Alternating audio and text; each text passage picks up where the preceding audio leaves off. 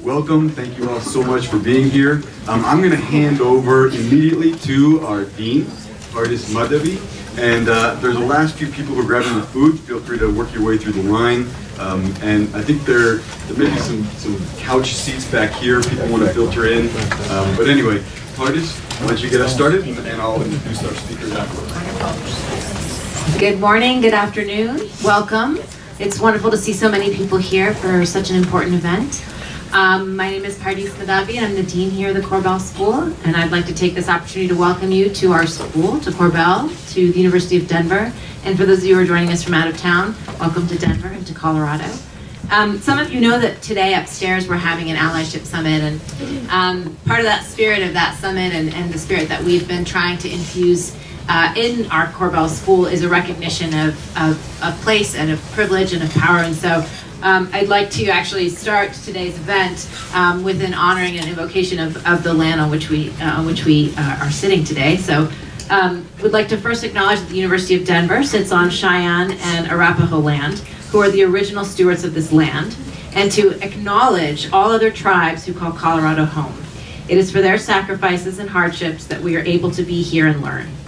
It is important to recognize that Indigenous people are displaced from their homelands as we move into a time and a discussion dedicated to understanding how we can share and advocate for people from oppressed and marginalized communities every day.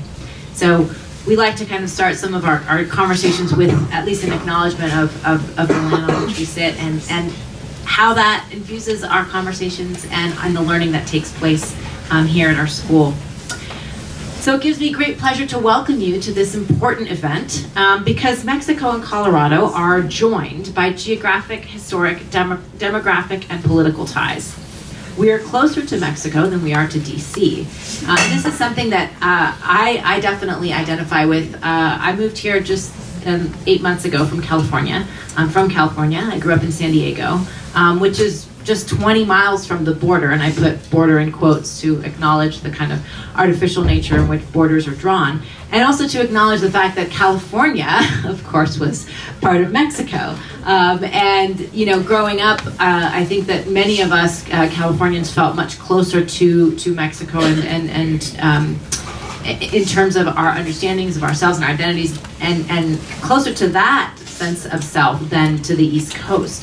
One of the things that was so frustrating to many of us who were in elementary school and later high school in Southern California is that in the pedagogical approaches to understanding California history, oftentimes the history of violence was erased and the history of colonialism was erased, as well as the important work that had been done by the braceros and by so many Mexicans who continue to sustain California. And that was eclipsed in the knowledge production and the epistemology of our understanding of the relationship. And so I think it's so important to bring that back in pedagogically, and why it's important to have events like this here at a School of International Studies, so that we can sort of break that cycle of structural violence that perpetuates through epistemology, right?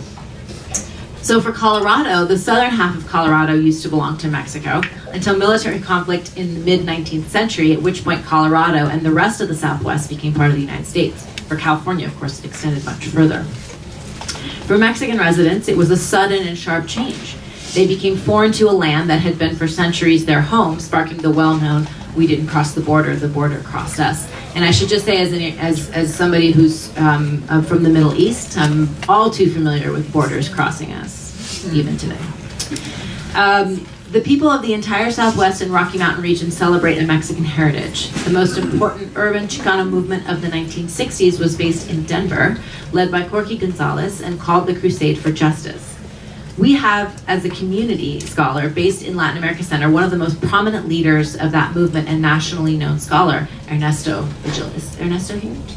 Okay. Well, if we get a chance, we'll have to bring him back. This collaboration highlights the role of the Latin America Center in connecting to the Latinx community of Denver and to Latin America. Rather than build walls, the Latin America Center seeks to build bridges to solve the shared challenges that appear on both sides of the US-Mexico border, artificial as it is. Such borders are meaningless when it comes to climate change, financial instability, and the decay of democracy. Such issues are shared across borders, and so we seek solutions that cross borders, and actually I think that build on collaboration rather than conflict. So as this panel will demonstrate, Mexico and the United States are interdependent. We need to learn from one another. And so in that spirit, I want to welcome our distinguished visitors and inaugurate this terrific event by handing it over to the Latin America Center Director, Karen Schneider. Thank you and welcome.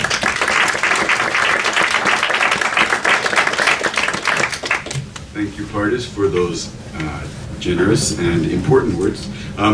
I want to thank also World Denver is an organization in Denver that is partnering with us on this event and an event this evening, and has partnered with us on other activities, including an event that we had on Puerto Rico about 2 weeks ago. I want to thank all of you, and I see students and faculty and people from the community here, and you know, that's really what the Latin America Center wants to be, is a service, a gathering place for people from the community, for students, for faculty, for all who are interested in Latin America and committed to learning about it. I especially want to thank Peter Smith, who is at the edge of our couch here, and he'll be moderating today. I'll say a few more words about him, but really this event is because Peter is our senior professor in residence at the Latin America Center, a very distinguished and accomplished friend and colleague. And when Peter pulls out his Rolodex and invites illustrious and prestigious people from Latin America to speak and to share with us, they show up, because he has a lifetime of commitment to Latin America and to Latin American studies, and people recognize that and appreciate it, and I certainly do. We've invited a couple of friends from Mexico, and this is consistent with one of the things that the Latin America Center really believes is important, and that is to bring people from Latin America to talk about Latin America. And so when possible, we bring people from Mexico to talk about Mexico and Mexican politics. And in all of our activities, you know, we're trying to deepen those ties that connect Latin America to Denver and to Colorado. I'm going to say a few quick words about our guests, and I'll start with Alejandro Moreno, who is Skyping in generously from Mexico City. He's a professor of political science at ITAM, head of public opinion research at the newspaper Reforma, earned his PhD in political science at Michigan in 1997, and has been principal investigator for major cross-national studies, including the World Values Project, Latino Barometro. He's been a leader in the World Association for Public Opinion Research, WAPOR. He has nearly 100 scholarly publications, including 12 books and more than 1,000 journalistic articles. When his name appeared on the list of people who was going to participate, I got several emails that just said, "Wow, what a coup that we can really share with Alejandro Moreno," and so we're really grateful that he's here with us today, at least virtually. We have with us Professor Ana Covarrubias, professor at the Center for International Studies at Colegio de Mexico, where she was director from 2012 to 2017. She has a doctorate from Oxford University, teaches on international relations theory, Latin American and especially Mexican diplomacy, and US and Canadian foreign policies. Her recent writing is focused on Mexico's changing position in Latin America and its policies towards Cuba and Brazil. We're really happy to have Ana here with us today. This is the first time that we've brought her, but we're already enjoying it so much that I know that we'll have her again. And I can say that honestly because I'm also introducing Guadalupe Gonzalez, who is in the middle on the sofa here, and this is the second time we've had her here just this academic year because we like her so much.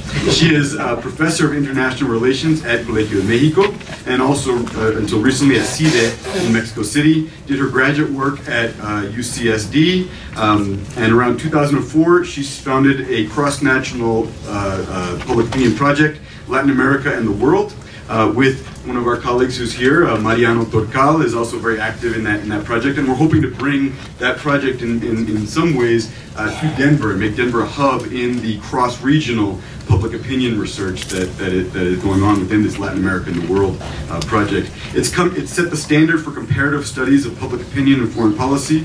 Her areas of expertise include drug trafficking, political democratization, and US-Mexican relations. I'll finish by introducing our friend Peter H. Smith. Distinguished Professor Emeritus at UCSD, Professor in Residence at the Latin America Center at the University of Denver. He's an author or editor of nearly 30 books on Latin America. He published major studies of the Mexican ruling elite, of U.S.-Mexican relations, of drug trafficking. I should mention that the Modern Latin America book that he wrote is now in its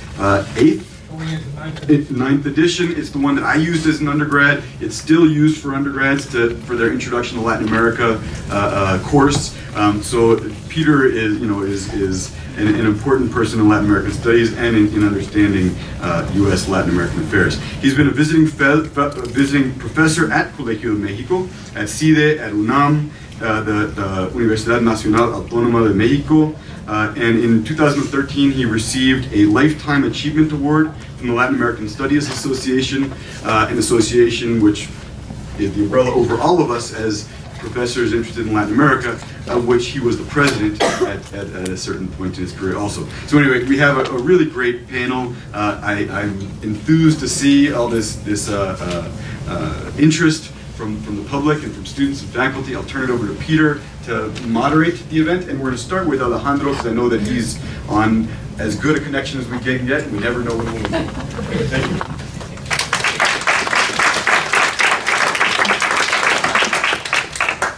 Welcome. Well, first I feel like Donald Trump. I'm going to say, look at this crowd. It's the biggest crowd they've ever had in this room, and full of illustrious and interested and fascinating colleagues and conversations. As many of you know, general elections for Mexico are scheduled for July 1, 2018. Voters will elect a new president to a 6-year term, 500 members of the Chamber of Deputies, and 128 members of the Senate, all at once. It is a potentially winner-take-all kind of election. We don't know that it will, and there's a lot of fragmentation in the system, but nonetheless, it is an enormous election. It's the election for the next 6 years, and it really constitutes the institutional hardcore of the nation's political system. Competition is intense. Basic questions emerge. First, what are the issues? What are people talking about, fighting about? Second, who will win? With what consequences? 3, what are likely implications for U.S.-Mexican relations in this era of Donald Trump? And how will the Trump administration react to these developments? To inform us about these questions, we have this very distinguished panel of guests. I have asked each of them to keep their remarks to 20 minutes. Where there will be time for question and answer afterwards. So we hope you'll all stay and be able to participate in these deliberations as they go forward. Our first speaker is Alejandro Moreno.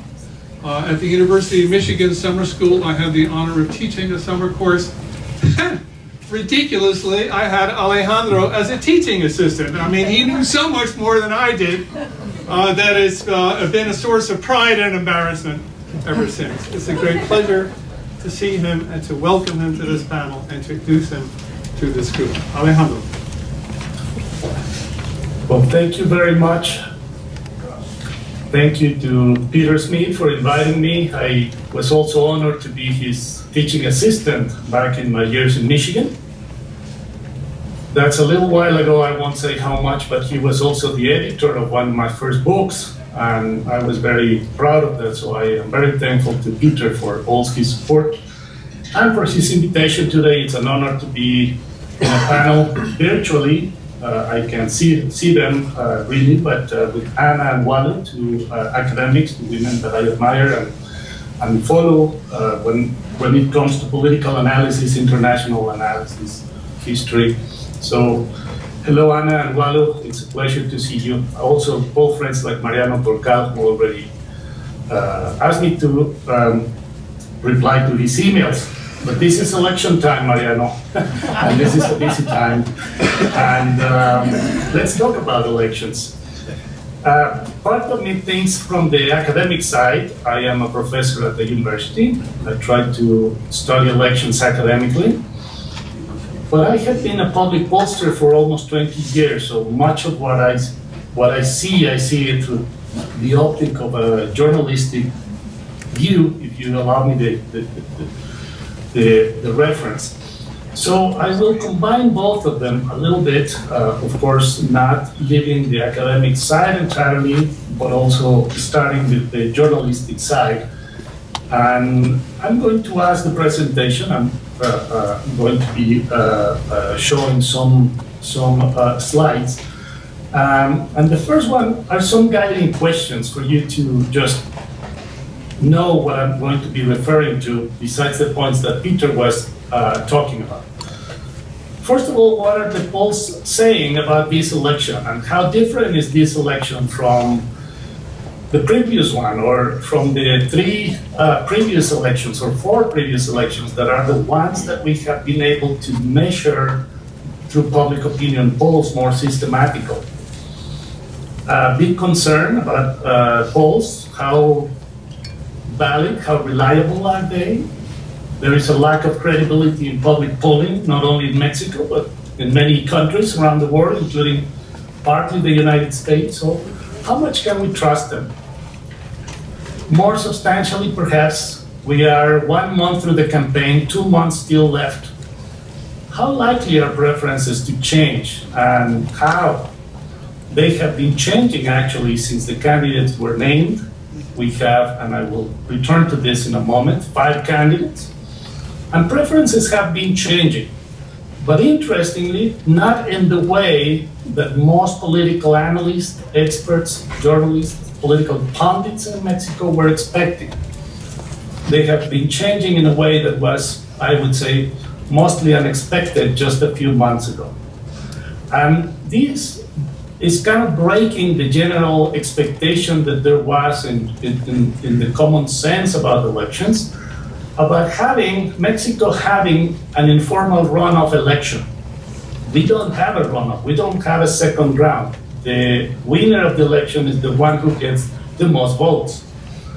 However, because in 2006 and 2012, there has been a contested election between 2 frontrunners, we believe that there is sort of an informal runoff election where the strategic voting plays a very important role.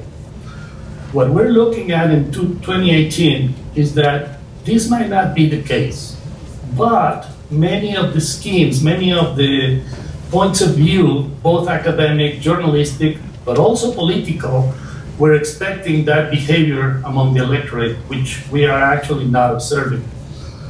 Another question is, what are the demographic and regional patterns of support for the main candidates? This as a way to give you a sense of where support comes from and what are the issues that these voters care most about, what is driving this election. Finally, we had just a few days ago the first presidential debate of 3. This is something that is discussed in campaigns effects, how much effect do debates have, and do we expect them to have large effects, as we have seen in recent elections, or not so recent, especially since 1994, when we had the first televised presidential debate in the country. Finally, July 1st is we'll have a lot of more elections rather than the president. We will review Congress in both chambers, deputies and senators. There will be 9 gubernatorial races and many hundreds of local races for mayor and local congresses. I will not talk with detail about all those, but at least make a few references to them. So having said that, I will go to the first slide, which is a graph. It's called Aggregating Public Polls. I cannot see it from here, but I hope that you have it. And what I do here is to aggregate all the published polls that have been in the media for the last few months, especially those that are national level polls, and also conducted face-to-face. We also have some people doing telephone polls, Facebook polls, internet polls. These are basically household face-to-face national surveys. As you can see, this is the dirty way to look at it, because it jumps a lot. These are not campaign effects. These are mostly pollster effects. These are polls that are more favorable to one candidate, polls that are more favorable to another candidate, and as you can see, it sort of jumps, but it's mostly the polling effects, the house effects. What we get from this graph is that from more or less from the end of the year, if we go back a year ago, or even 8 or 9 months ago, this looked like a more contested race. This looked like it was going to be a three-way race that suddenly, or little by little, was going to be getting into 2 front runners, as it happened in the 3 previous presidential elections. However, and I'm going to go to the next graph, which is just a softening of these trends. This is a rolling average, very basic rolling average, no specific or particular statistical treatment. What you can see here is that we have had one front runner, which actually keeps growing as we get closer to the election. 2 candidates, in this case, López Obrador, the front runner from the leftist coalition, Morena, PT, and not so leftist Encuentro Social, which is an evangelical-based small party. Ricardo Anaya, who is the candidate of the coalition between PAN and PRD, center-right and center-left, that have allied in state elections to try to beat the PRI and get the PRI out of government. It has worked in many state elections. Of course, the PRI candidate, this is the ruling party that is running third right now, as you can see the latest rolling averages of the polls. For much of the so-called pre-campaña, or before the campaign, and the inter-campaña, which was sort of like a period between the pre-campaign and the actual campaign, they believed that it was important to define a second clear place, a second place in the polls, so they could start working towards the, let's call it, final contest with López Obrador. However, as you can see, I don't see a contested election yet. We have a lonely front runner that, as I said before, seems to be growing as the other 2 either grow and fall back again or keep falling, as in the case of the PRI. Then we have 2 other candidates. Margarita Zavala, as an independent, she left the PAN, as many of you probably remember, and Jaime Rodriguez, nicknamed El Bronco, who is or was governor with license of Nuevo León, the first independent candidate who won a governorship back in 2015. In fact, with an election that surprised most of the observers, and also surpassed the capability of polls to measure accurately what was a very, very rapid, increasingly gaining support as an independent candidate. So Bronco is not shown here, but it's slightly under Margarita Zavala, as you probably remember from the previous graph.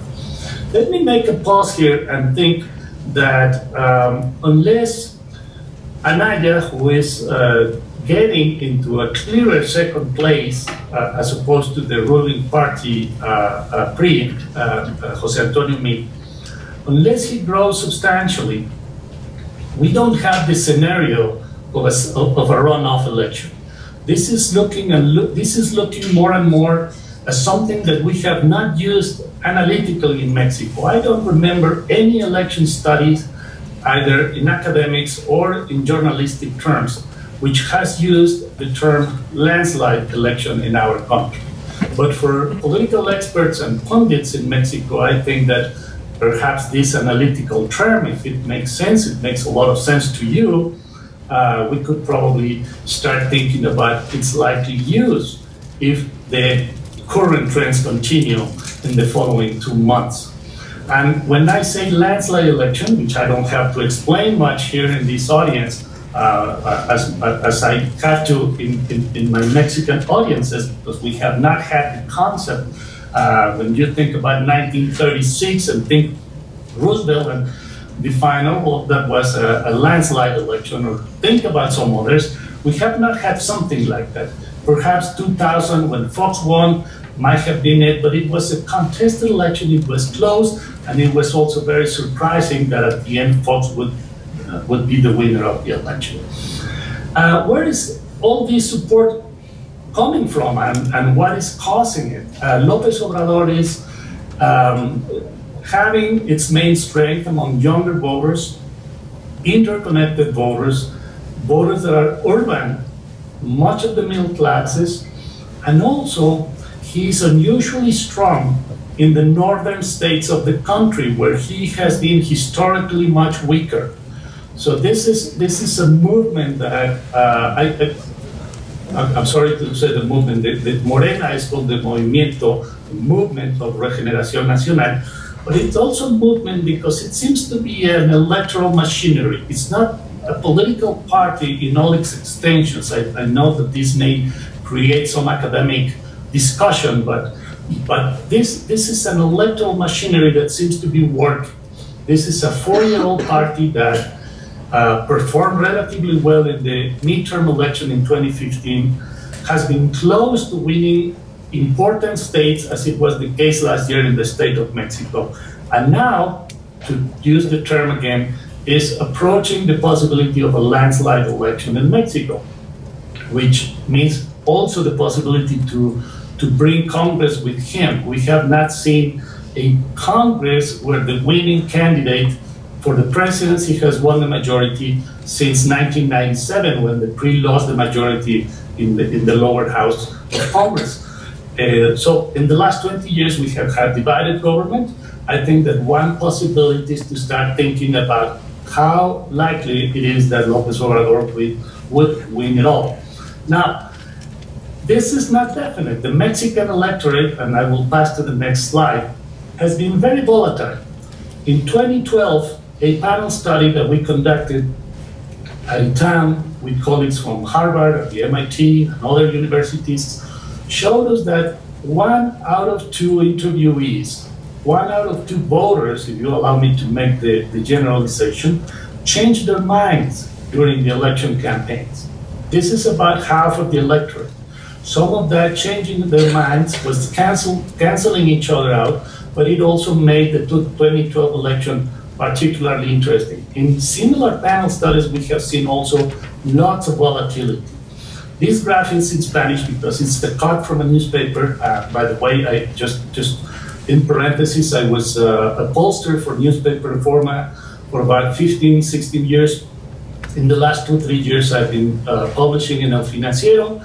This particular graph comes from a poll that we published in El Financiero in last March.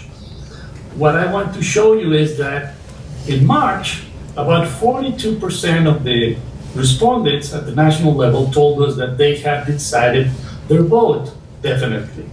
17% said, well, I have some idea of who I might vote, but I still could change my mind.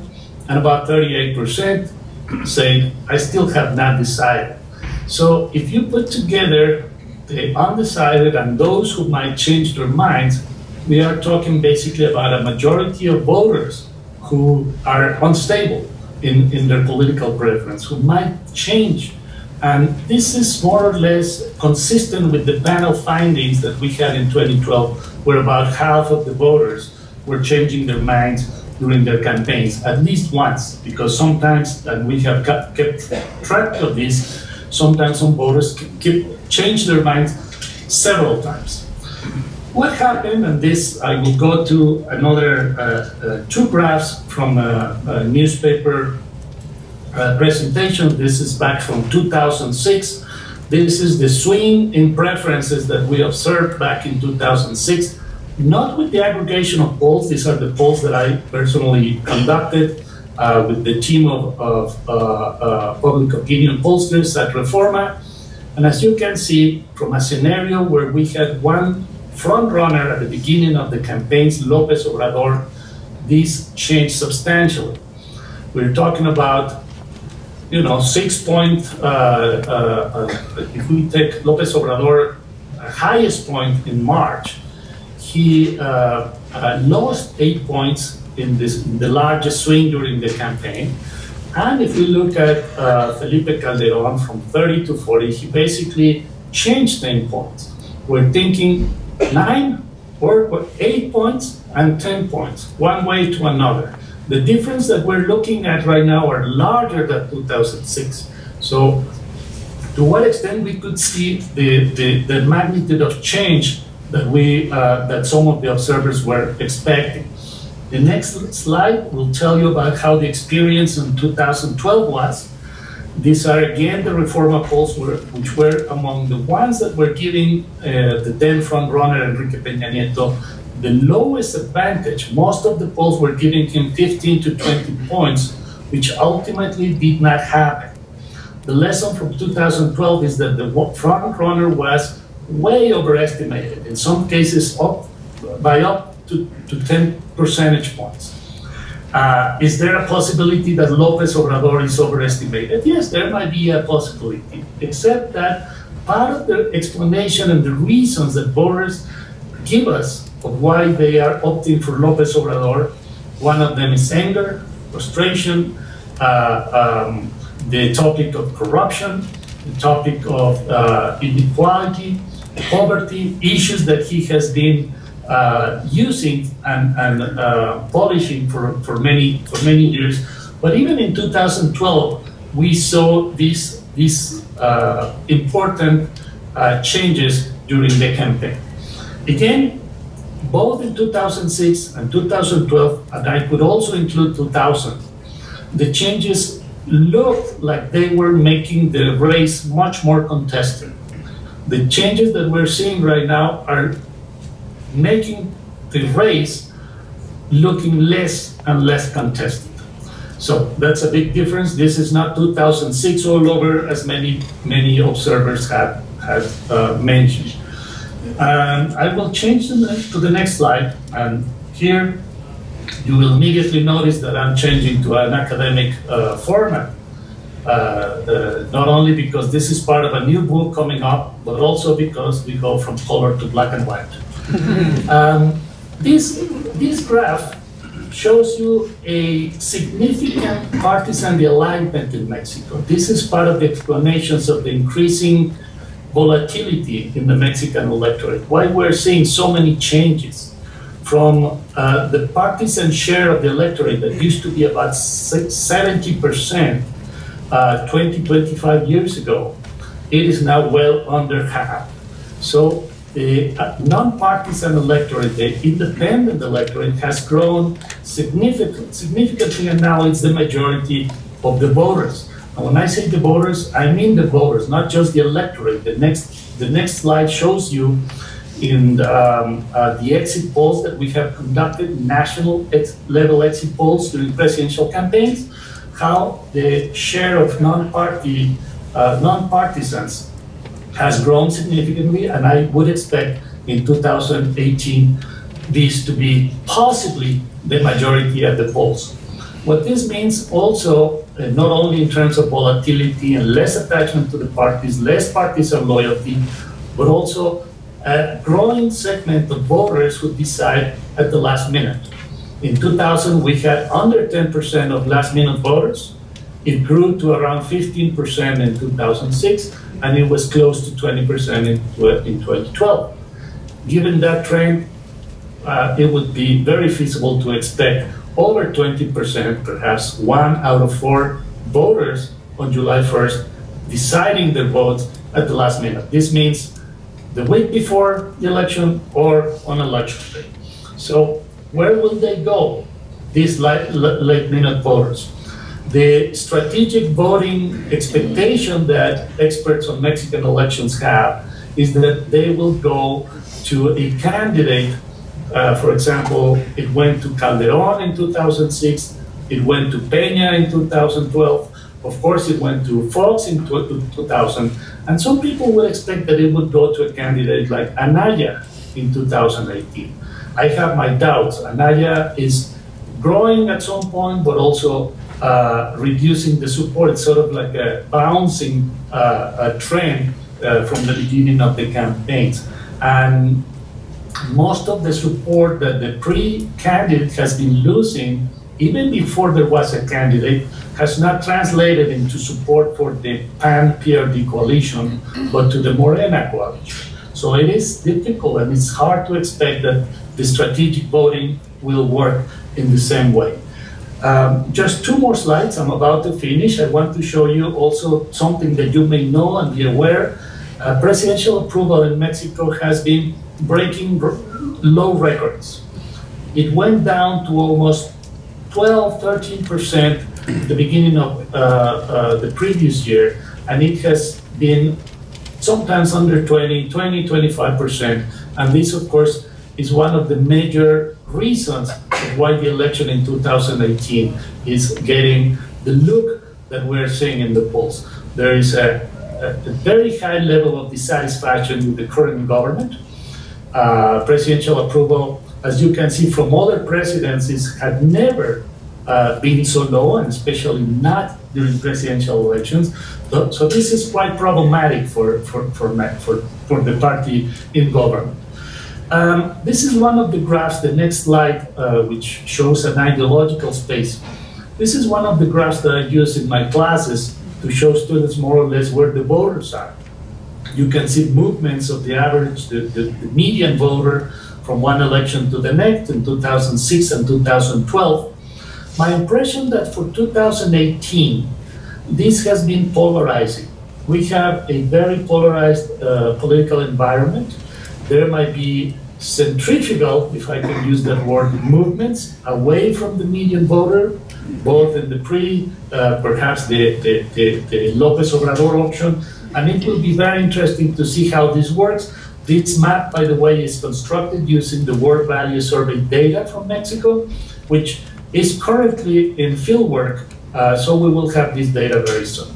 Let me finish just by showing you a graph, the last graph, of how last March, because this is the last publication I had at El Financiero, the races for Congress looked. As you can see, 1/3 of the national share of the vote goes to Morena. As López Obrador has been growing in the last weeks, this may have grown already. The threshold, and perhaps Guadalupe might talk more about this, I'm not sure, but the threshold for a majority in Congress is 42% plus at least half of the electoral districts. So how likely this is to happen? Well, going back to my provocation of 2018 as a possible landslide election, it could be possible. Now, just to close, what do I see in terms of the states? 9 gubernatorial races. The PRI governs 2 of them. They might be able to keep one and perhaps contest another one. So in the best of cases, the governing party, despite the bad performance at the national level, might be able to keep 1 or 2 governors races. But the way things look right now, remember that pollsters have are short-sighted in terms of their forecast. We cannot go farther than this Sunday, because the question we ask is, if this Sunday were the election, who would you vote for? The Partido Verde, which is part of the national coalition of the PRI, governs once, Chiapas. The PAN governs 2, plus another one with in coalition with the PRD, Guanajuato, Puebla, and Veracruz. I think they're very likely to keep the first 2, but not necessarily Veracruz. And Puebla might be contested as well.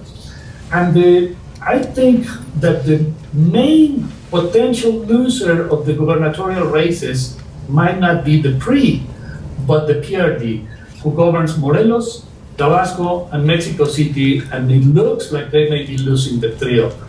The PRD, which was once the strong actor of the Mexican left of the spectrum, it basically has become one of the small parties. I think I would leave it like that. I know that I've taken perhaps more time than I should, but I'd be happy to listen to questions and to listen, of course, to my colleagues to engage in a discussion. Thank you so much.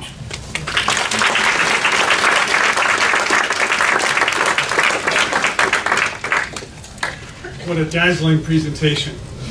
Our next presentation is from Guadalupe Gonzalez, and talk about the meaning of this election and elections in Mexico for Mexican society and Mexico's future.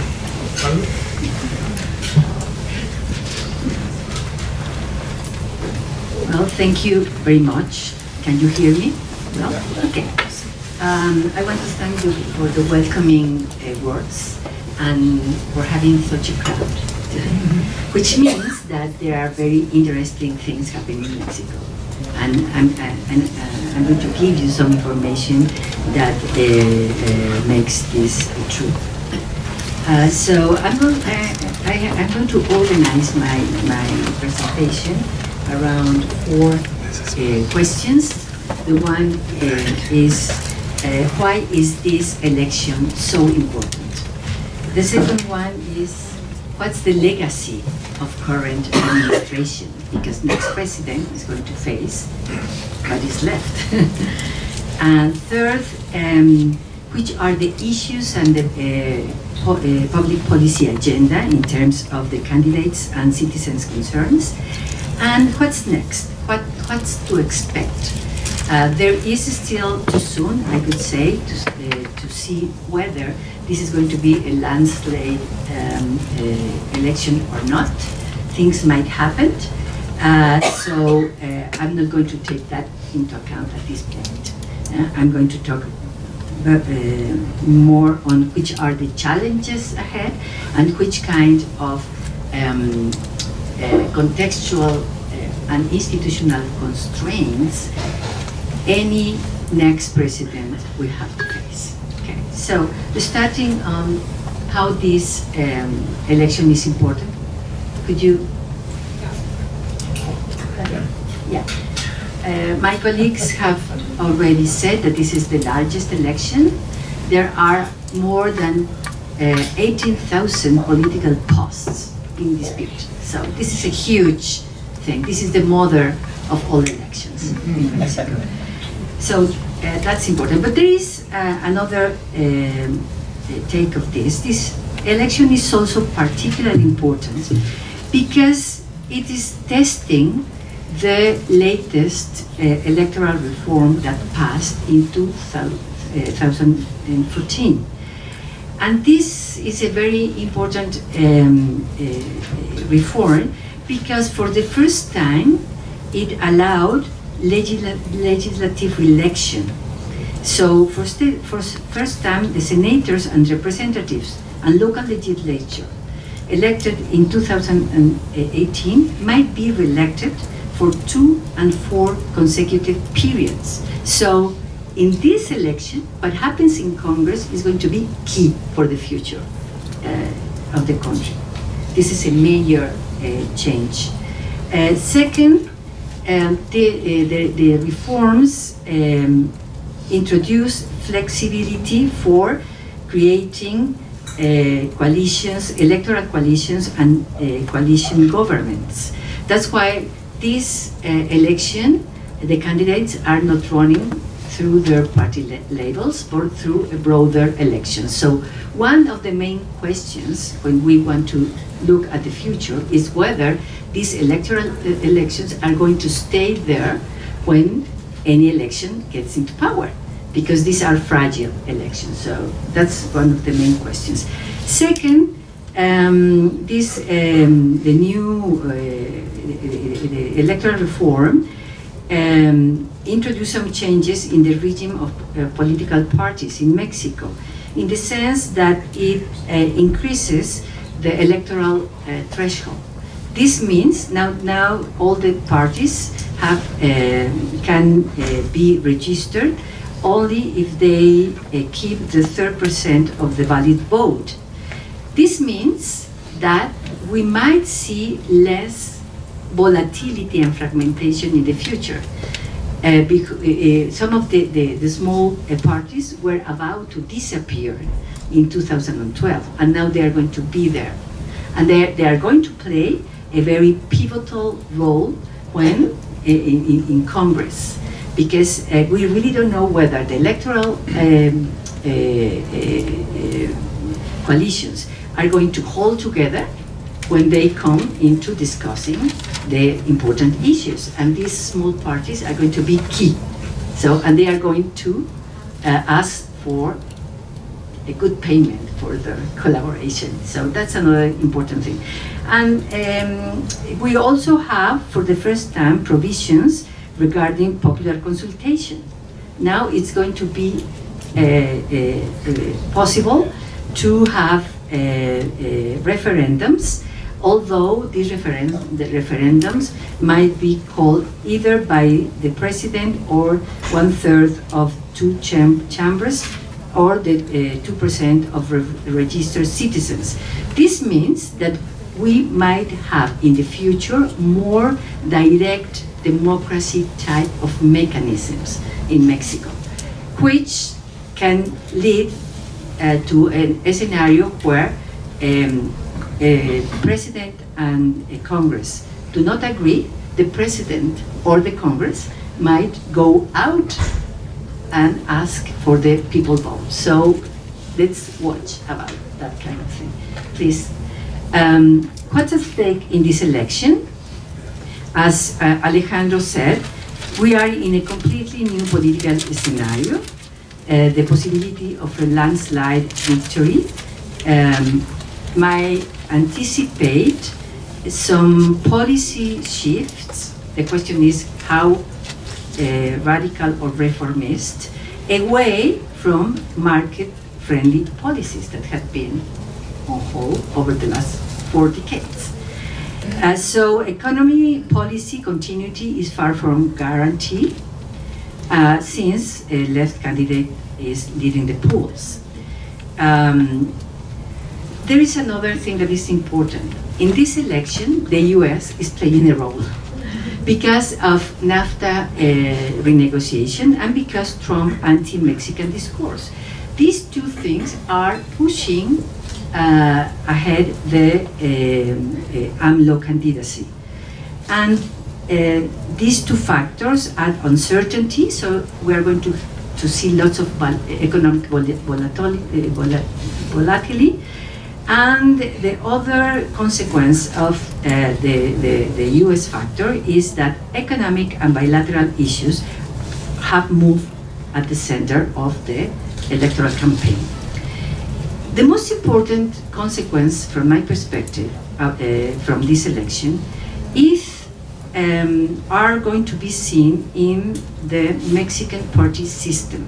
Mexico came from one party system into a three-party system and then became more fragmented. And now the question is whether the new left party, Moreno, might be able to transform from being a movement to being a solid party. And we don't know what will happen there. And that's also going to happen with the right party, the PAN, because it is split in this election. Margarita Zavala, who was ruling the party, and he is the ex-first lady, decided to run as an independent, and that has divided the party. So what's are we going to see a frozen three parties? Or we really don't know. So this election is going to change the Mexican party system. And the last thing that I want to highlight is the fact that in this election, social networks and big data, all these new mechanisms of participation are playing a key role. And we have no clue which might be the consequences. So that sounds a little bit similar to the US. Please, next one. Okay, there are some legitimacy risks.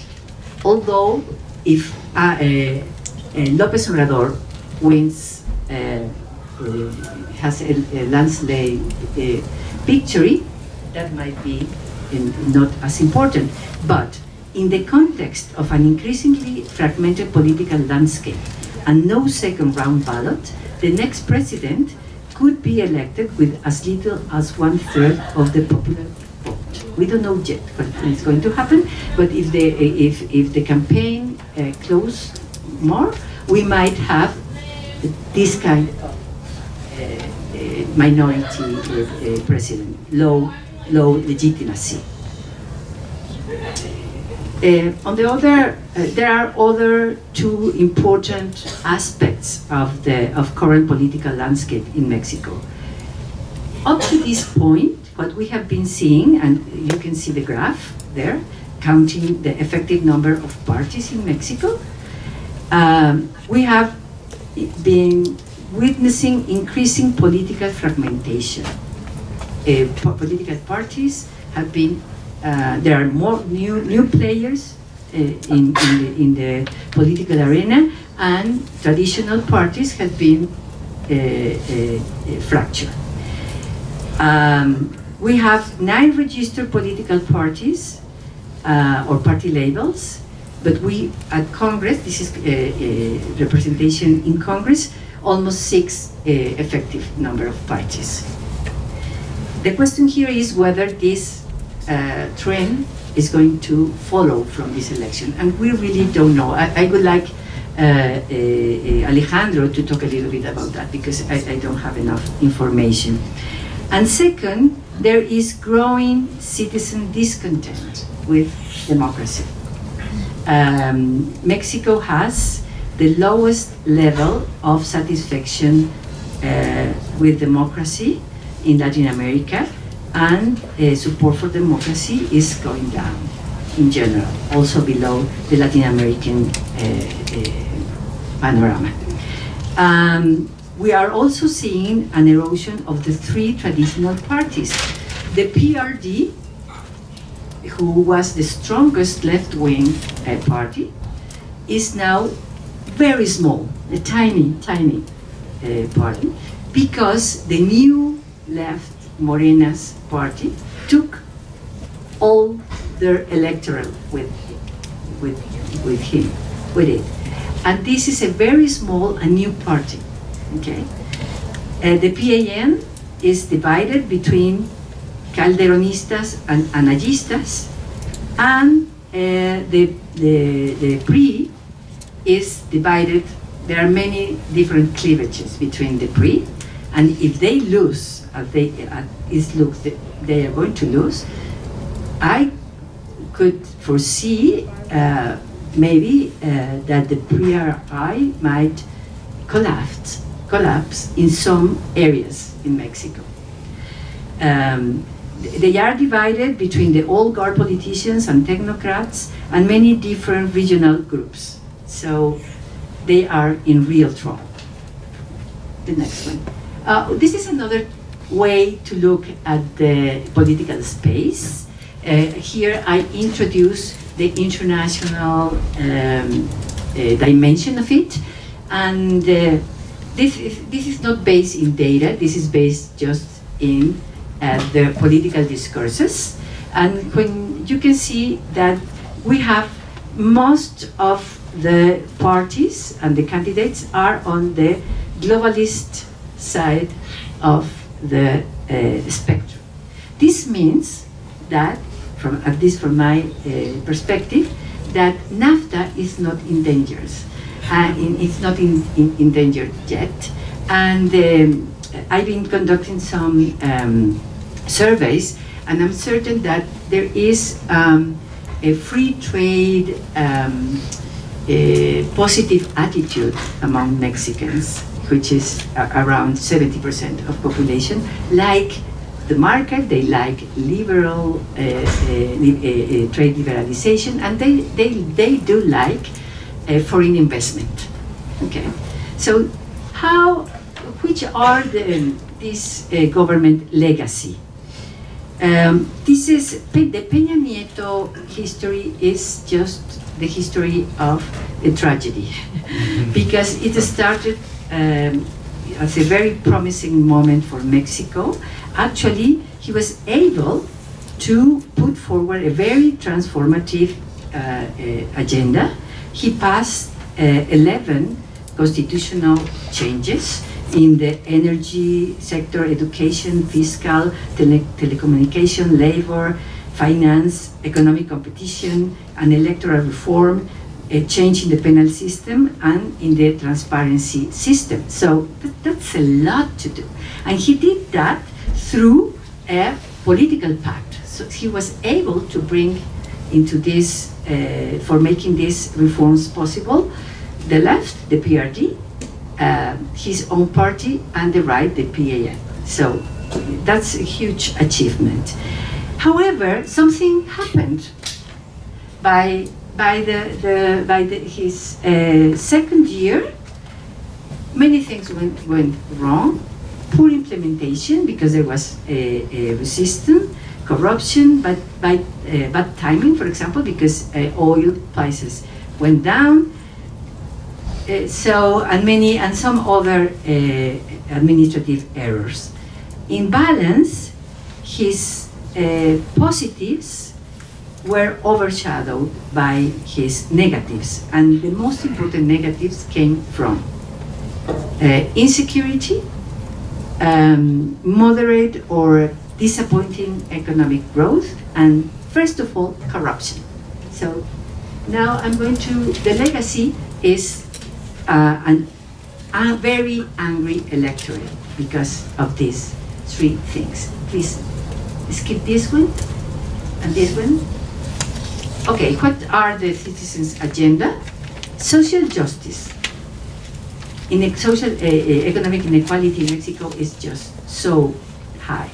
Second is security and violence, corruption, and economic stability. Those are the things that the electorate care most. But also they do care about human rights and minority rights and education. But what is driving this election are the first four issues. Could you put? Okay, I'm going to wrap up here because I don't have enough time. But what is this election about? There are many interpretations of the election, but I would say that this is a dispute between anger and fear. And the question is how this anger and fear is distributed. Okay? Elites and the private sector are truly worried about key reforms just sent away, while the people is much more angry than fear because of the economic and the insecurity situation in Mexico.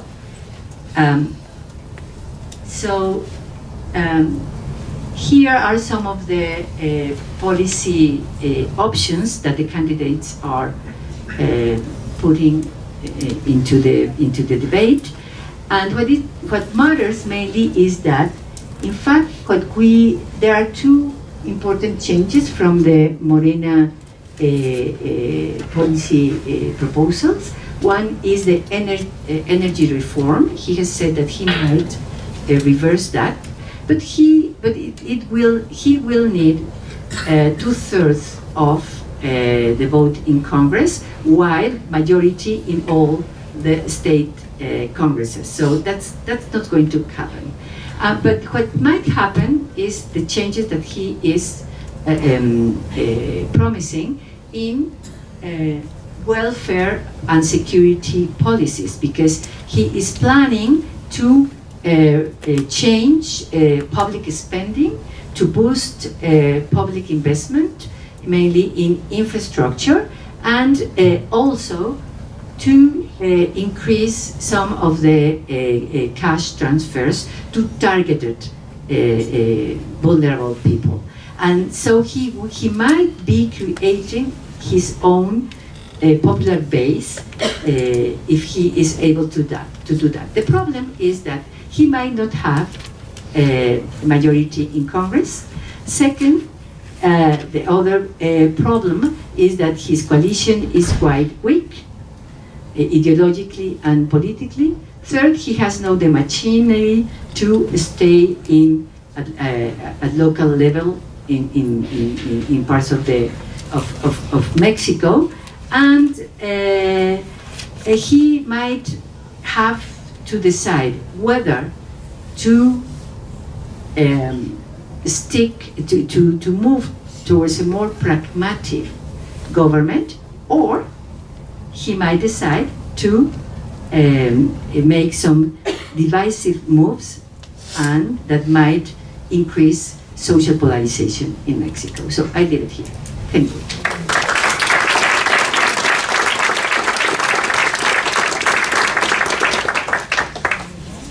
Thank you. Wonderfully thoughtful, insightful, clear, and provocative presentation. Our final statement is from Ana Covarrubias, who will talk about the implications of all this for U.S.-Mexican relations. Ana.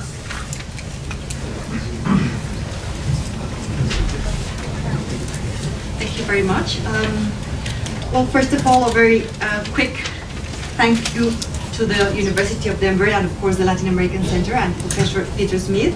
I'm very pleased and honored to be here. So I will speak answering the questions that Professor Smith sent me, and I will go from foreign policy in general to more specific implications for U.S.-Mexican relations, or what the candidates are saying about U.S.-Mexican relations, and a very brief note on the U.S. government that surprisingly has not been very vocal so far on the election in Mexico. So the first question is, well, Guadalupe has said a little bit on this and a little bit on my following section. I will confirm most of what she has already said. But the first question is why foreign policy in general is not a major theme in the election campaign. Is that a lack of consensus or a lack of interest, or what's going on? And what I can say, and probably Guadalupe can say a little bit more in the discussion part, is that usually foreign policy is not a major topic in Mexican elections in general. I mean, it's not really something that people would be interested in discussing. Secondly, it is perhaps more important in this election, just as Guadalupe said, because of Donald Trump.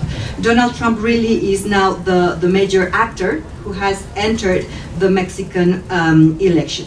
And third, which already Guadalupe has said, other issues are more pressing: insecurity and violence, corruption, and economic difficulties. Secondly, what are the candidates saying about in terms of foreign policy?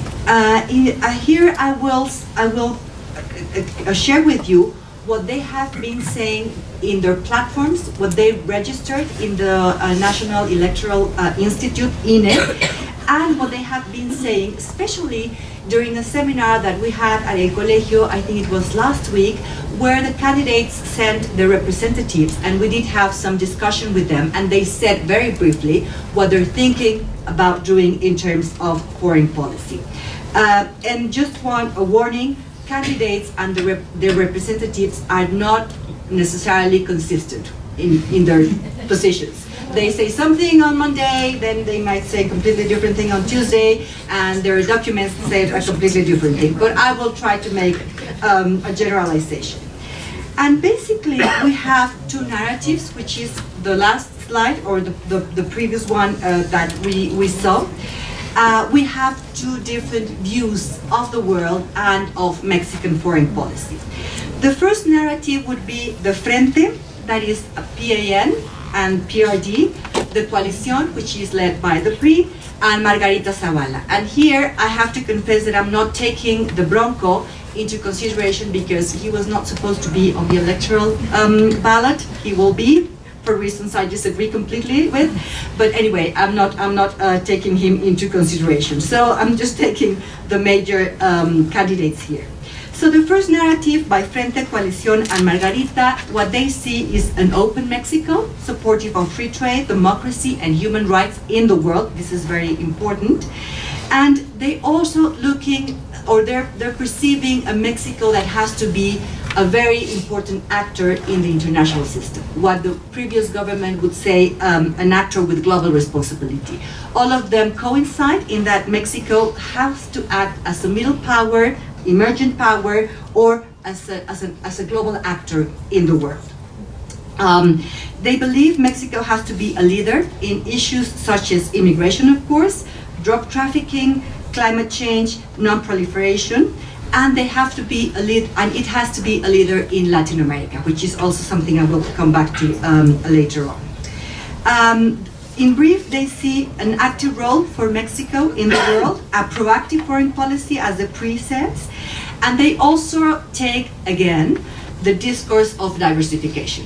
I would not stress this very much because this is, you know, what they always do all the time, so this is not very new, except for three major actors, very concrete. Europe, Latin America only regarding the Pacific Alliance, which all they coincide that the Pacific Alliance, which is a group of 4 Latin American countries promoting deep integration, free trade, open markets, etc., and of course Asia. There's no clear strategy regarding Asia, but everybody says Asia is really, really very important. All they coincide in terms of improving Mexico's image abroad.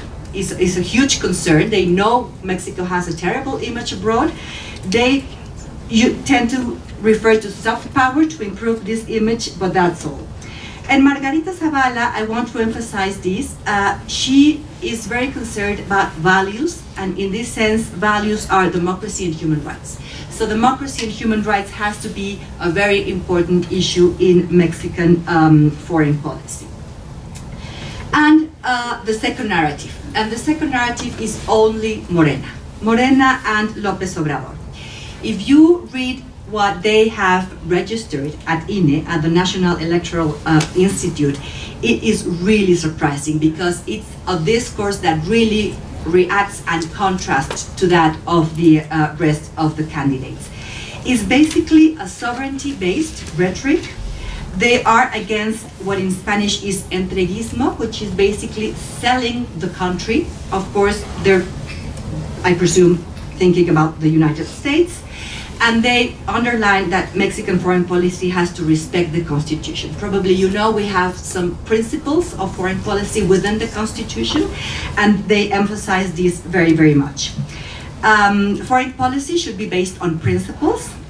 Support for decolonization. I don't know why, because I don't think there's any other country to decolonize now, but they want to decolonize someone. Judicial equality, judicial equality among states, non-intervention, peaceful solution of disputes, and the defense of migrants. This is also, all candidates are, of course, really interested in the subject of immigration. Mexico should project historical values such as independence and freedom. Mexico should recover its belonging to Latin America, i.e., you know, as opposed to North America. And Morena will express its solidarity with all the just struggles of all peoples in the world, for any people fighting for its sovereignty and self-determination. Mexico should not intervene in issues of democracy, such as democracy and human rights abroad, as long as Mexico does not improve into the domestic situation. And this is something that the ambassador who went to El Colegio last week, who supposedly will be the next foreign minister, really underlined. Mexico should not take a position regarding democracy and human rights abroad, because Mexico has no legitimacy to do that. And this is really a contrast to the other narrative. The other narrative is convinced that Mexico should do that and be a leader. And this is me. I think this second narrative is proposing low-profile foreign policy, basically, as opposed to that of a global actor. I think there are, in this sense, a very clear difference. Of course, the question here is, as Guadalupe also said, what the margins of action will be. In terms of Mexico's foreign policy, Mexico is and will continue to be, in my opinion, a divided country regarding many, many issues that have to be with the that have to do also with the international agenda, and we are a politically and economically weak country. And of course, we have the U.S. as always at the north, so that's also important. Third, relations with the United States. All candidates coincide in the need for a respectful relationship with the United States, and they have been very careful not to condemn the US directly. Morena, as I said, used the word entreguismo, which is very, very significant in my opinion, in terms, I think, of the United States. Morena defends a relationship not based on subordination, intervention, and militarization, i.e. security and drug trafficking, as you know, we did in consistency with US policies. Relations with the US should be based on respect and sovereignty and cooperation for development.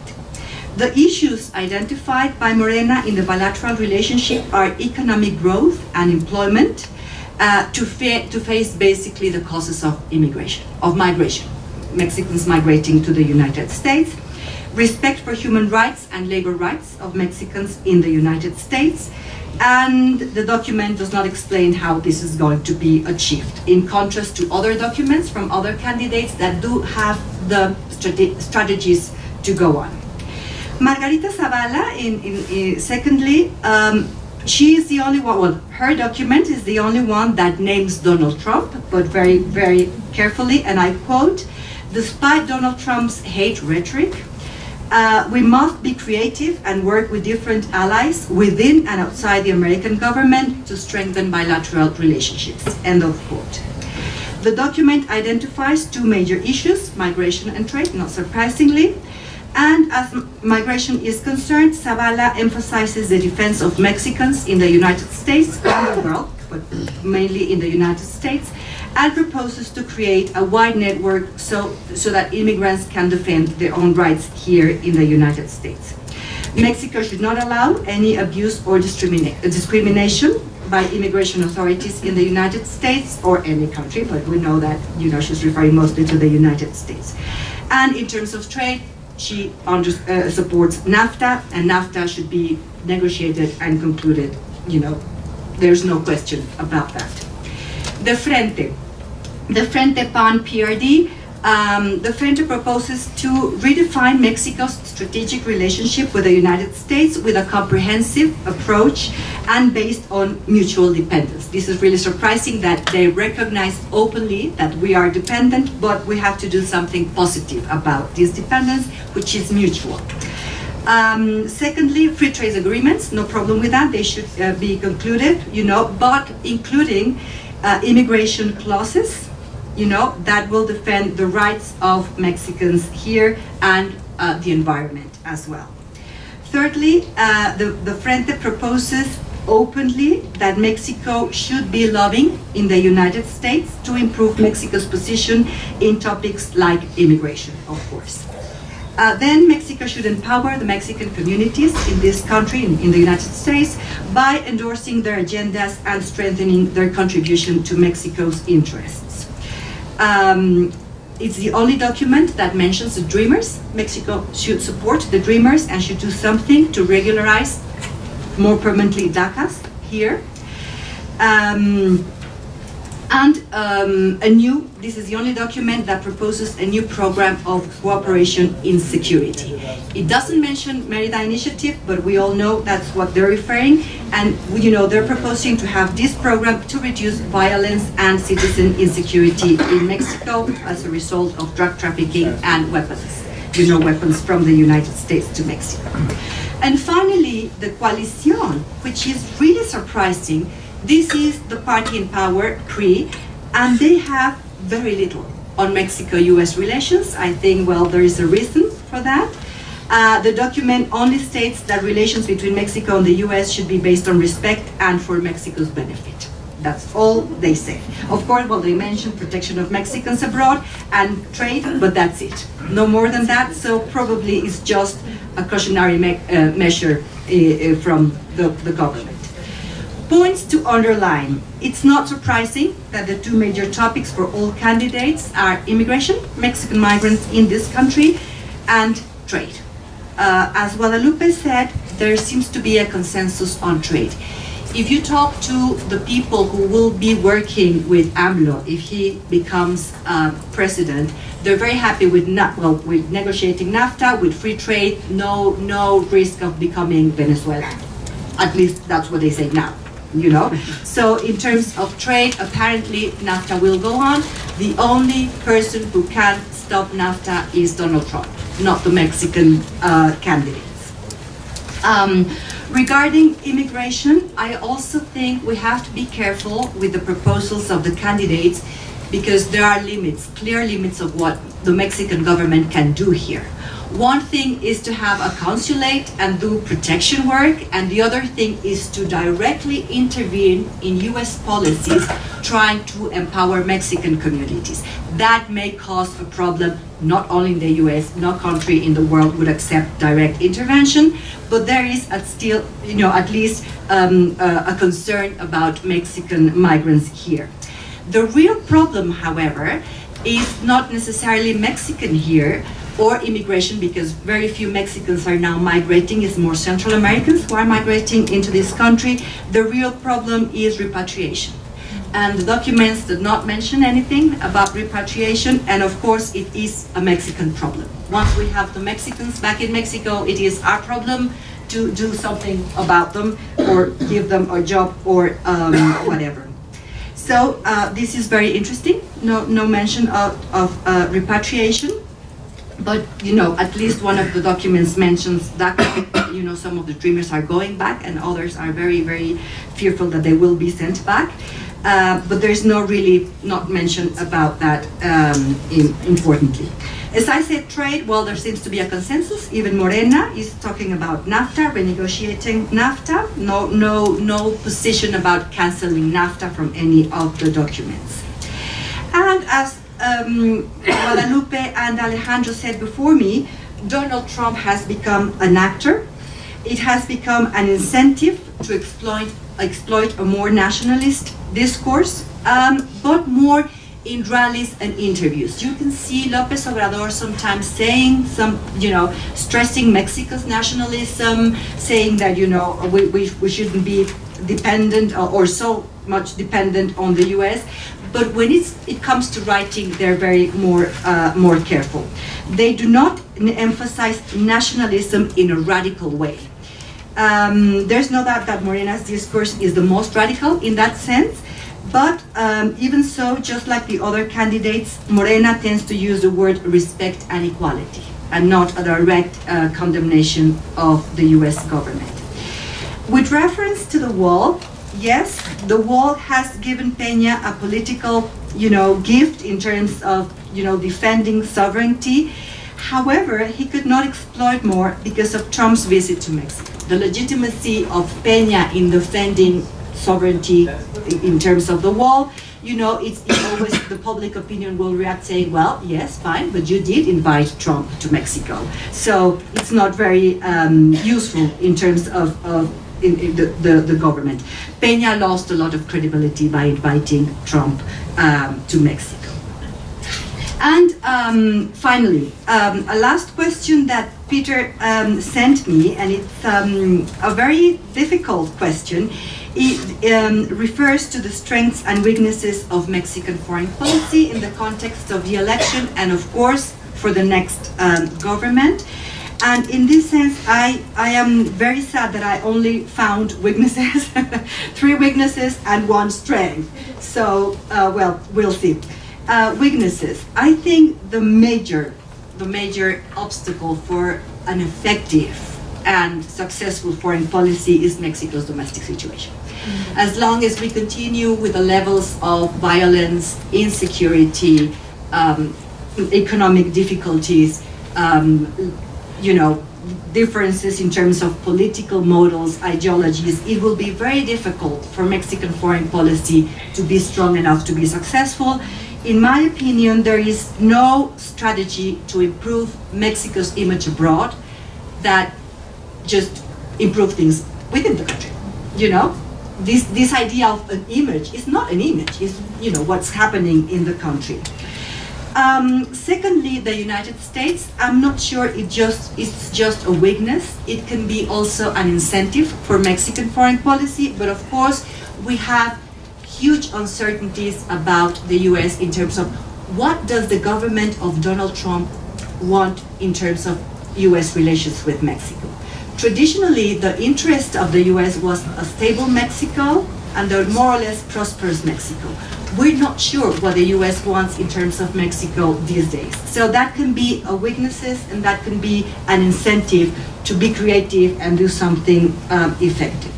And the third thing that is also issue that can also be a weakness or an incentive is the fragmentation in Latin America.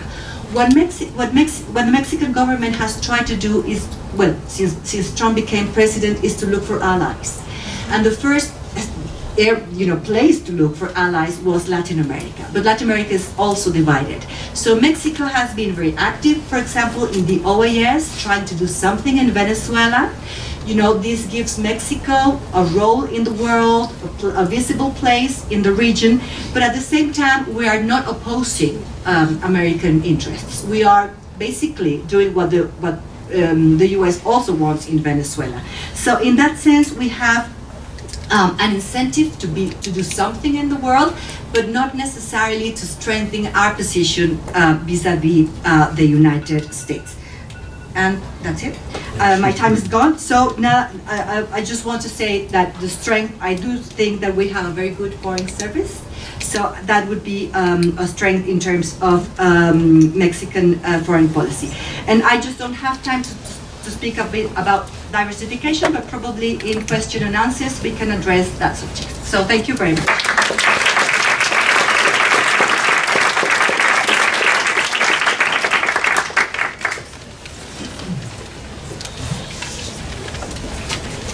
Fantastic session, absolutely stunning presentations on Mexico. I've been studying Mexico for half a century, and I've never heard anything quite so insightful and rich as this series of statements by our distinguished colleagues. I'd like to go back to Alejandro and ask you to comment a little bit, Alejandro, on the impact of Donald Trump on issues in Mexican public opinion.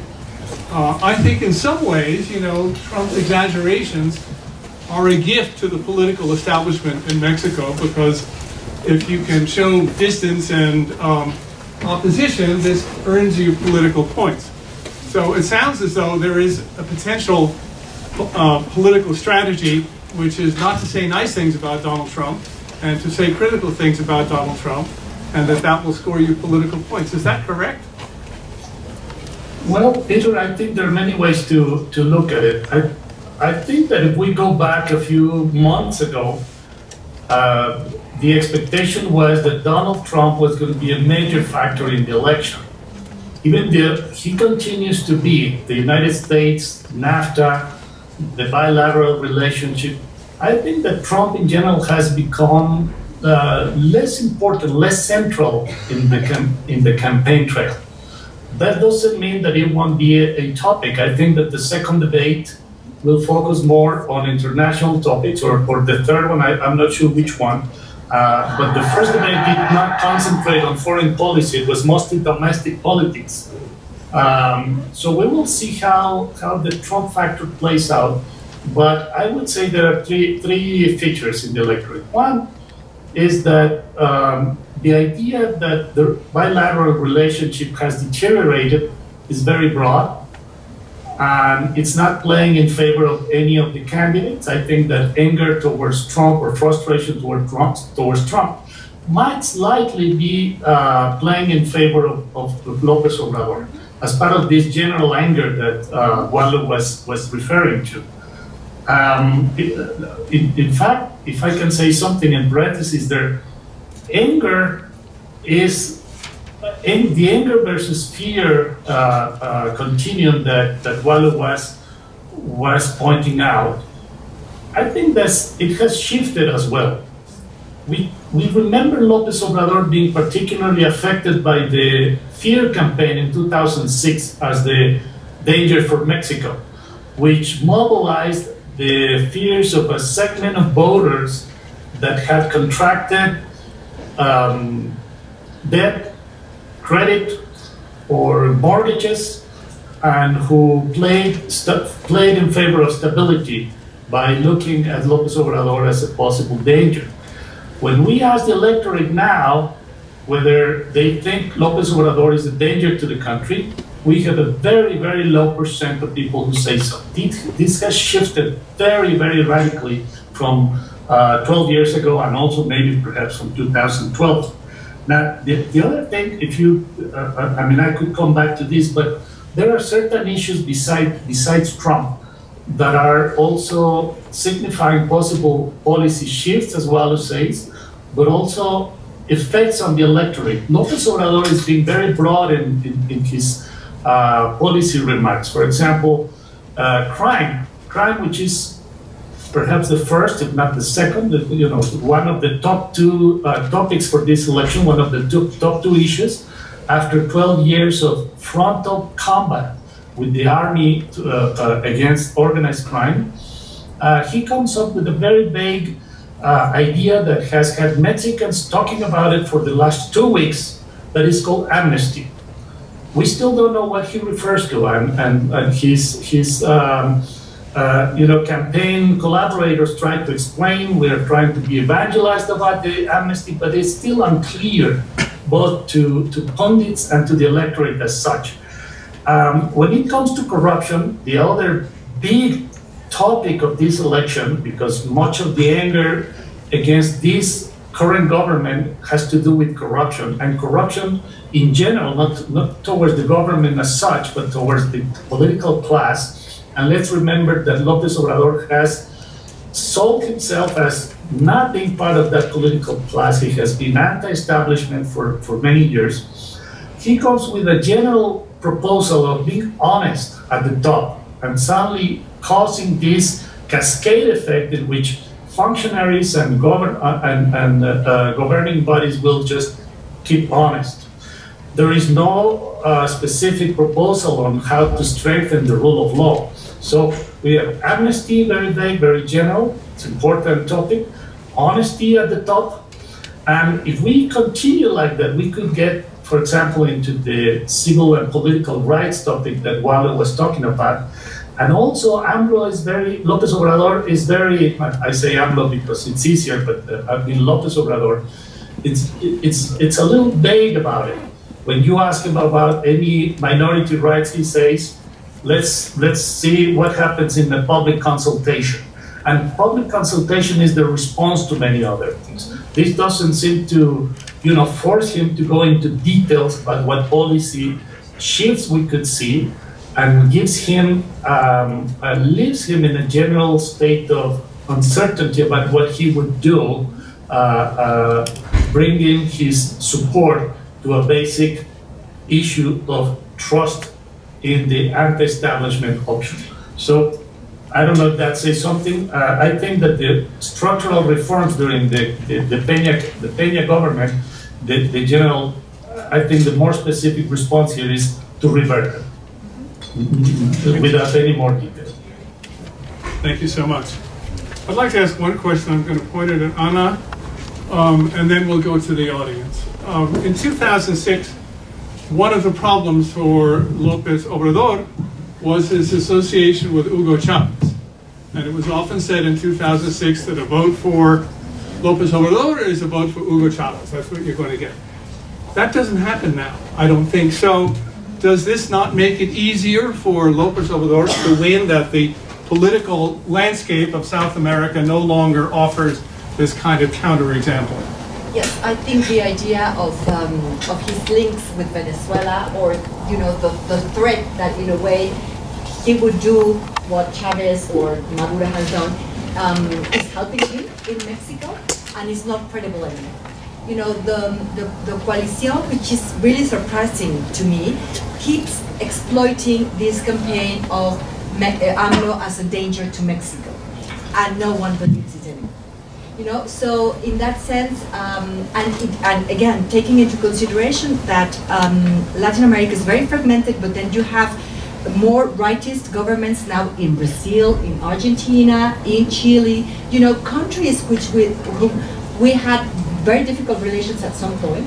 This new shift in Latin America also give, in a way, you know, the idea that nothing is going to happen. You know, we're going to remain in the same direction, more or less. So politics doesn't matter. What a relief. Exactly.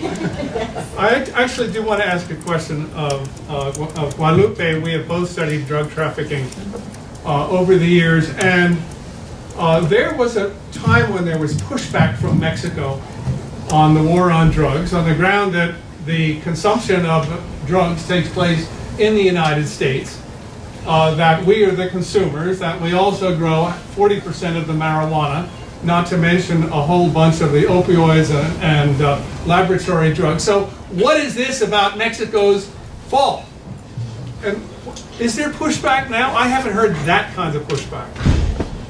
No, but the political debate is going into different direction in Mexico on drugs. First, there is some social pressure for legalizing drugs, for start flexibilizing our laws in that.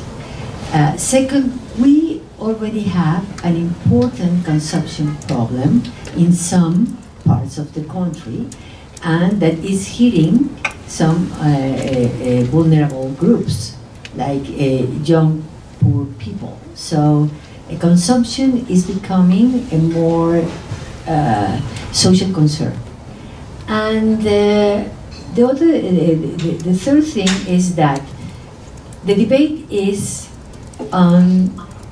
we have tried everything and nothing has been effective. What's the problem? And that's what López Obrador is trying to open different ways of looking at the problem. With this idea that we need more local type of approachment, social prevention, and that kind of thing. So that's the way in Mexico things are being framed. Thank you so much. Yeah. And also, it also brings the U.S. is there, but foreign policy and our relation with the U.S. Most of the discourse is, well, particularly from Morena, is we took the U.S. approach to fight against drugs, which is militarize the fight, and we shouldn't do this. But then López Obrador, just like Alejandro said, sort of said, well, we cannot withdraw the armed forces immediately. So we will continue for 1 year, a couple of years maybe, and then we will change the approach. But now he has realized that there is no way he can just take the army out of the streets and just leave the situation as it is. And as you know, we don't have a police. So probably what he's thinking, but we don't know about this, is to really train a police to do this kind of work. Thank you so much. I want to open the questions to the audience and ask you simply to speak loud. We're not sure how these microphones work. My knowledge of 21st century technology is zero, as my college-age daughters will explain. So please cooperate. I'll let Aaron I'll monitor run this around part. like Phil Donahue and hand up the next one. And given our time, should we take maybe 2 at a time or something like this? Well, we've got 20 minutes. We've got 20, yes. Okay. Let's say take 2 questions, ask for brief responses, I think that's and then we'll go on. So I see one in the front row and there, and then we'll get Rafael in the next. Thank you all very much. This is delightful and informative. Given the low approval ratings for the government, how involved is the electorate? What kind of turnouts do you expect in this election? Great. We'll take one more right here, and then we'll give our panelists a chance. So I know that today we talked about the economy, international relations, security, corruption, dissatisfaction, and polarization and whatnot, and I know that was the same type of rhetoric that allowed PIS in Poland and Fidesz in Hungary, and then the AfD most recently in Germany to take over in sort of right-wing populist parties. And I was wondering if you guys think or fear that Mexico may be heading down this path, or if it currently is, or what type of steps you may think Mexico would take for that. Great, thanks. And please, our guests can intervene as they wish, but on turnout. Yeah. If popular approval is so low, what do we expect in turnout? Well, I can start then if that's one. In terms of turnout, very quickly, in the last 4 presidential elections, we have had under 60% average. It was very high in 94, 76%. It has been in the 50s. I would expect this election to have an engagement, an average engagement, and perhaps it doesn't have to do much with the low approval ratings, but with the possibility to make a change. I think that if López Obrador supporters have a feature that distinguishes them, is that they are very excited about the possibility of winning this one, and they are motivated. If you remember some of the polls in 2016, especially those conducted by Gary Langer for Washington Post, they showed something that most forecasters, I think, ignored, in my opinion. And it was the fact that Donald Trump supporters were much more motivated, were much more committed with Trump than Hillary Clinton's supporters. That's something we're looking at in Mexico. The most committed voters, or at least supporters, are those that are behind López Obrador candidacy, much more than the pre-candidate, which is struggling to hold the pre together. Yesterday's change in the pre-leadership signal, something like that.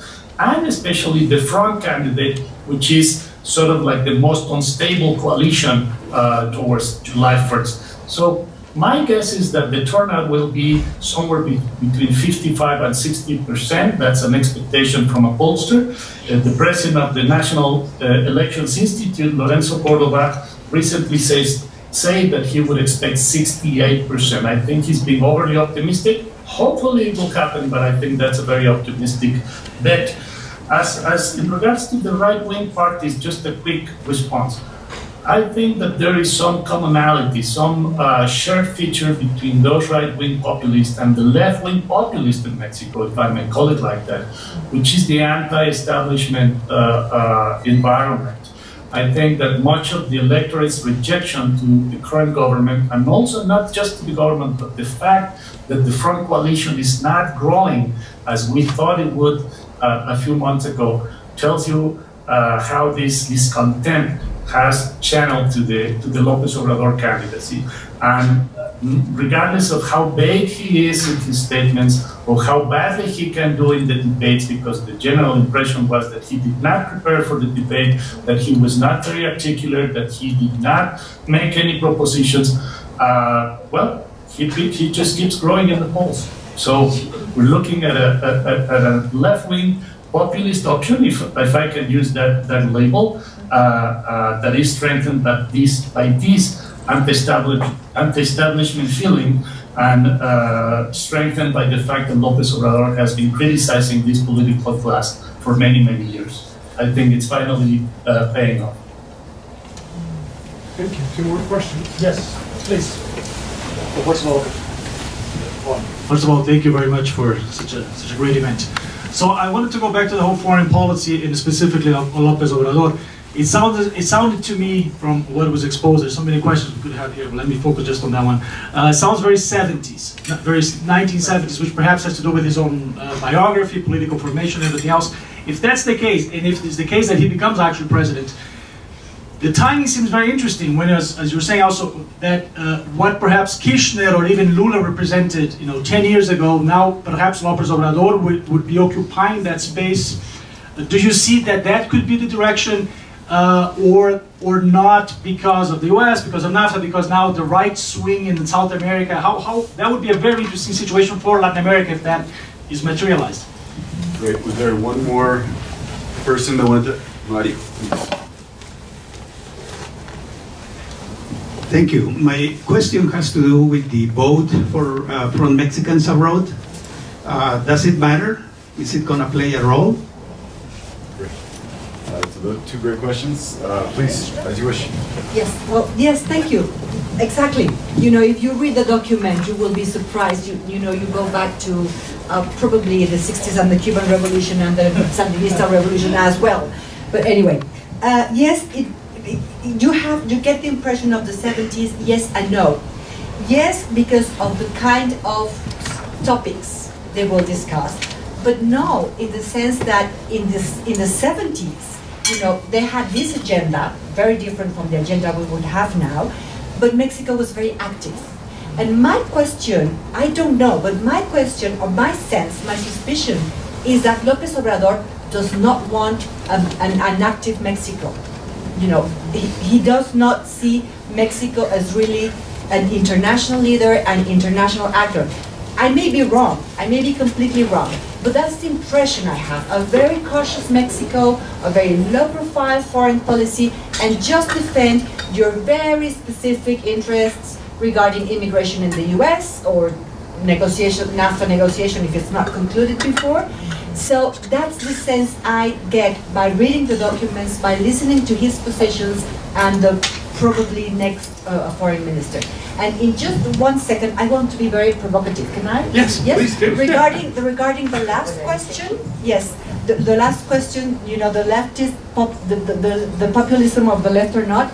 I just, you know, if we have political scientists, students doing political science here, just to think if López Obrador is really a left alternative or not.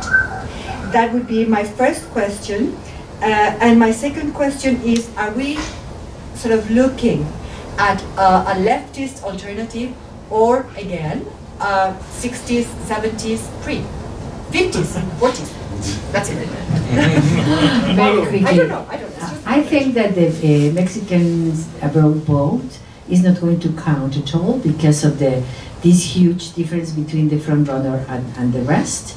And it's also a very small, tiny part of the electorate. In the past, almost very few Mexicans living in the US had voted. So I don't see any important influence. Two things on foreign policy. López Obrador feels is not comfortable even flying, okay? And he doesn't speak any other language, and he's going to be just focused in the huge domestic agenda he has, and he has already said that the best foreign policy is domestic politics, and he is convinced that he might travel once, just coming to talk to Trump, because he is such a inspiring leader that he is going to the only one able to make Trump change his mind. So he will be flying a commercial airline because Trump is going to buy the presidential airplane. The Mexican presidential airplane. Great, we have time for about 2 more questions if people wanted to throw in 1 or 2 more.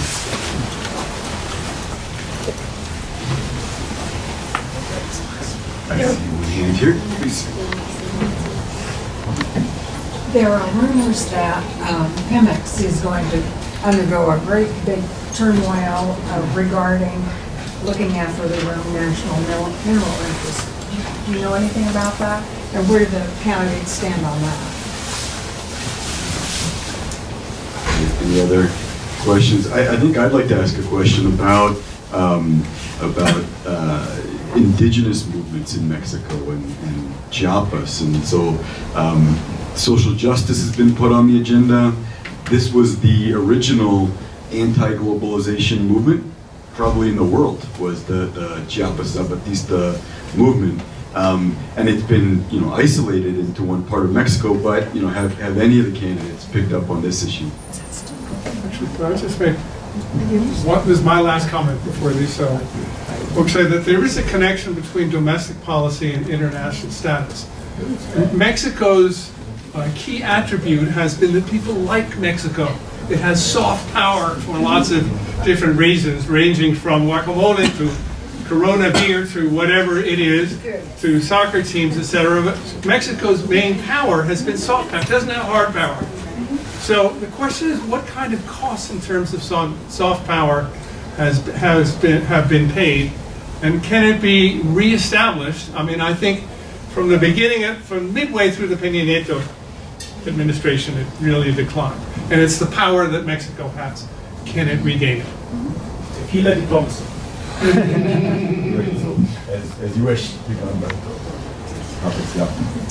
on the Mexico's soft power, I think that foreign policy has paid a cost, but not. But tourism, not at all. Last year, Mexico received a record number of tourists, and now it's, I think, in the sixth position around the world. So we still have tourism and soft power. And I think that Mexico is not in an anti-globalization mood. And nobody is talking about indigenous rights. There was this independent candidate, an indigenous woman, but she was not able to reach the threshold of signs that she needed in order to be registered. And that's such a shame. But I don't see that issue playing any role here. And regarding Pemex, well, there, as Alejandro said, you know, concerning amnesty and corruption, etc., there is no clear, we really don't know what López Obrador wants in terms of Pemex and the energy reform. Because one day he says, or he implies, that he wants to reverse the reform, and the other he says, well, you know, just don't worry, this won't happen, and if it does, it will be legal. So probably he wants to reverse the reform, but through Congress, which I don't know if he will be able to do that. But again, if you go back to the document, to the Morena document, it's really surprising how it underlines that the natural resources belong to the Mexicans, to the Mexican people. Which, as you know, this has a huge historical weight because it was Lázaro Cárdenas and, you know, the revolution, the Mexican Revolution before, saying that we owned the natural resources. So he seems to be against, you know, the idea of selling those resources, but he doesn't mention Pemex in the document at least. But he does says that he will have a very specific policy against the mining companies, the foreign mining companies that are now in Mexico. And these are mostly Canadians. Yeah. One of the few things I learned as visiting professor at the University of Denver is you stop at 2 o'clock because classes begin at 2 o'clock. So that said, I'm going to thank you, all your wonderful listeners and auditors and analysts and members of this community. We appreciate your presence, and I want to thank the speakers